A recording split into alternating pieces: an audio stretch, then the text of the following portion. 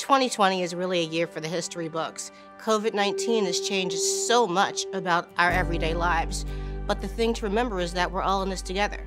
So it's understandable that sometimes we're going to all feel sad, we're going to have fear, but we don't have to dwell in those feelings because everyone is going through the same things. In Baltimore, in Maryland, in the United States, and across the world, we are all in this crisis together. And we are all at risk for getting the virus, since we have learned that people who are well could be carriers of the virus.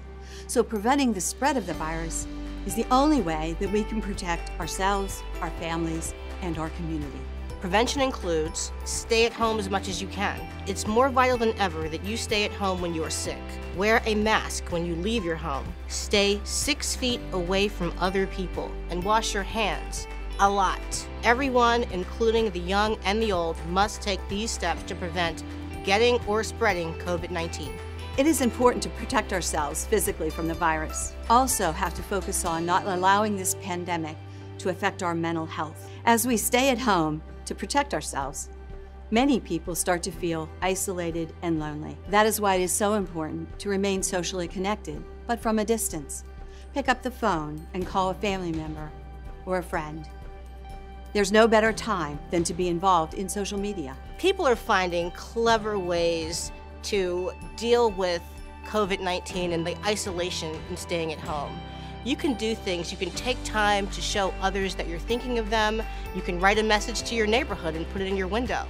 One of the things that I've done is write letters to everyone that I normally don't have time to tell how much I love. And I think another thing that's really important is it's time now to use your creativity. Do you know that you can make a mask out of a simple sock? These are the kinds of things that we have to do to fill our time and make sure that we keep our spirits lifted. Control what you can and let go of things you have no control over. Pay attention to negative thinking. Negative thinking can make anxiety worse. Keep things in perspective and remember, this is only temporary. Get the facts from a reliable source and avoid watching too much news or reading too much newspaper. Manage your reactions closely. Stay calm and stay focused on your family and yourself. Get support from your family and friends. And take care of yourself. What that means is eating well, sleeping well, and getting a little exercise every day, even if it's a walk around the block. Take breaks from thinking about the virus and occupy your mind with things that you enjoy and find pleasure in. And remember, this will end. So the good news is that this too will end. This will come to an end, and when it does, we'll all be stronger and better for it.